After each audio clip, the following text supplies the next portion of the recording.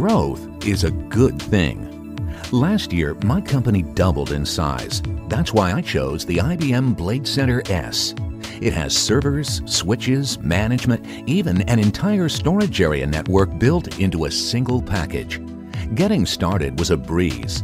The IBM Bladecenter Start Now Advisor showed me how to connect to the chassis, took a quick system inventory, updated the software automatically, and let me set up my password and network all from a single console.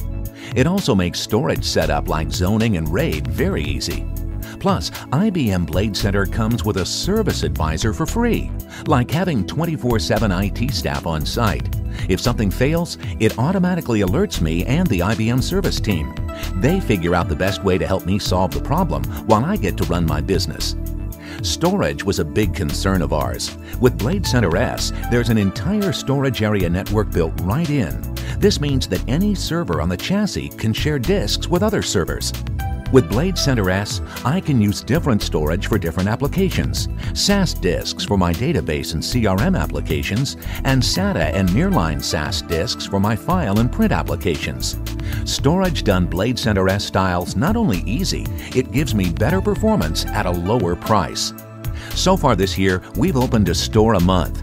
Our hair's on fire, but our IT infrastructure's fine thanks to two new Blade servers, the IBM Bladecenter HS12 and the JS12.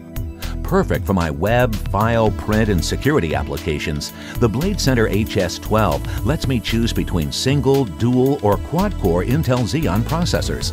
I was able to replace 5 of my older dual processor servers with just one of the HS12 servers and reduce my power consumption by up to 85%. Across 50 locations, that's not just going green, it's saving green.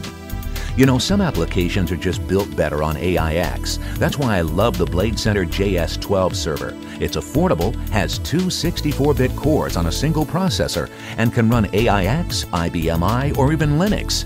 I put my CRM, ERP, and database applications on this server.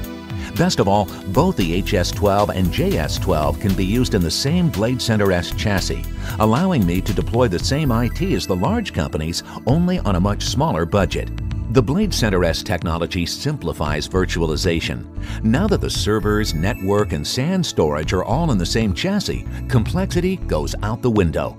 I can virtualize my applications and at the same time virtualize the storage on my disks. Now I can run 10 to 15 virtual servers on a single physical server, less expensive and more profit to my bottom line. So, do you think it's too risky to deploy all my IT on a single Bladecenter S? Not at all.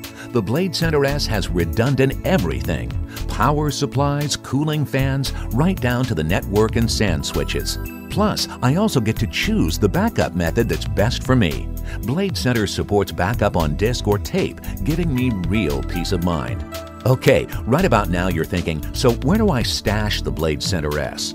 The Bladecenter S chassis is quiet, fits under my desk, plugs into my standard wall sockets.